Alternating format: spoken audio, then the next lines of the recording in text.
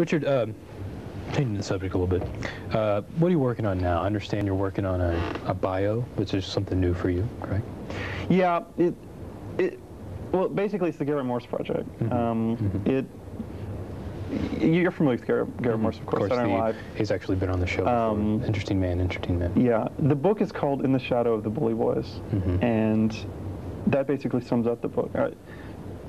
You know, you've got these huge personalities on that show, and so many of them have been chronicled. You know, John Belushi and you know, Gilda Radner, and some of the people, you know, and even the Steve Martin people that are still alive today. But Garrett Morse was just one of those characters that I thought that if I didn't write something about him, that it just wouldn't, nothing would happen. You know, people would forget. I just didn't want that to happen. I was such a big fan. It was quite the underdog. Exactly. Exactly. Yes, he was. And you, of course, certainly are not the underdog. You're currently on a college speaking tour. Yeah, that's right. That's right. It's what I call the 20 schools in 20 days tour. It's one of those in and out, speaking at bookstores and auditoriums and some communities as well. It's not solely college, but it's basically just a college tour, just promoting the book. Meeting a lot with journalism students to journalism schools, which, like I say, is a little ironic since you, of course, did not finish school, correct? Well, not really. I have about 12 credits to go, and I never took like government and whatnot, so I don't think I'm going to go back there. I don't really. You don't think you regret it, though? No. No. No, no. Definitely not. Well, that's good to hear. Richard, it's been a pleasure having you on the show. I look forward to the Garrett Morse bio. Like I said, I'm a big fan. Thanks for being on. All right, well, thanks for having me on. Stay tuned. We'll be right back with Jackie Reeves. Thank you.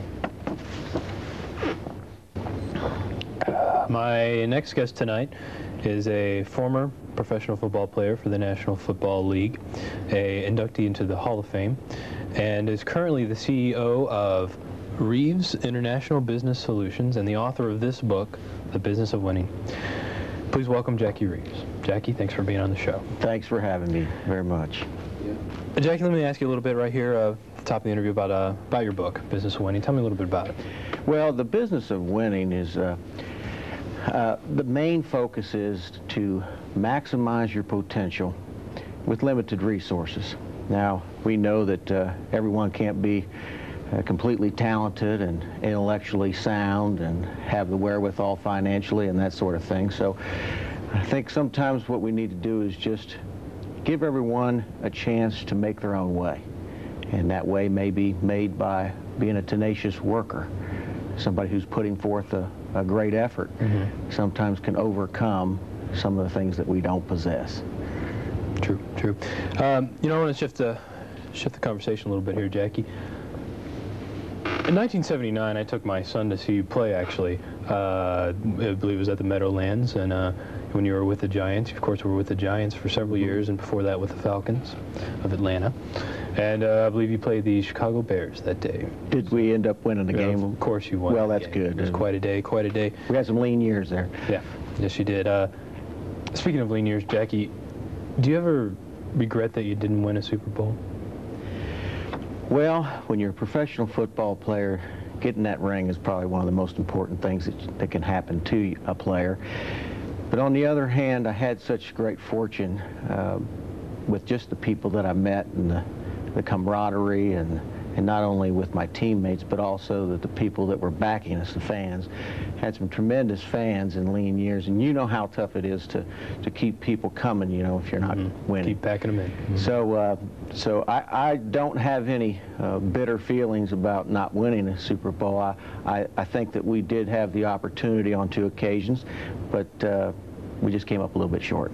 True, and those occasions, and of course that camaraderie you speak of, you also speak about a lot in your book.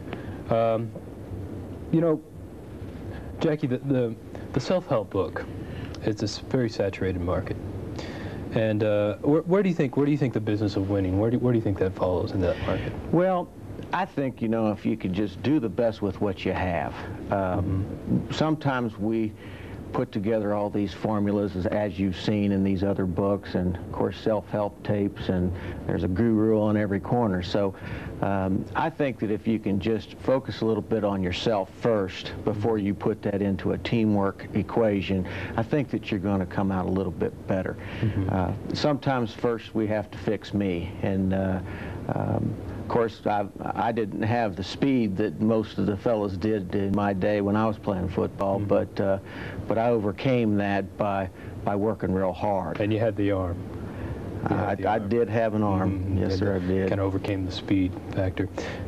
What do you say, Jackie, what do you say to critics that are just basically saying your book is just the same old thing? It's just a rehashing of all the other books of the genre, everything from, you know, I don't know, Women Are From Venus, Men Are From Mars books to, you know, Chicken Soup for the Soul. What do you say to those? What do you say to those? Well, I probably would have to reiterate the fact that there's something unique about everyone.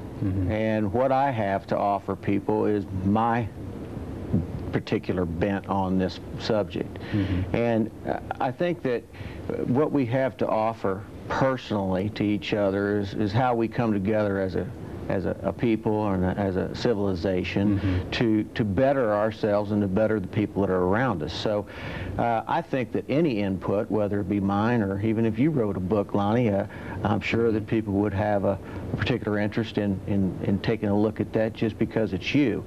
So I think that in the mix of things, it's good to just go ahead and put it out there, and I think I've got enough fans as far as people that like me for who I am, that maybe they'd like to take a look at what I think. Well, you do have fans. Can't argue that. Yes, sir.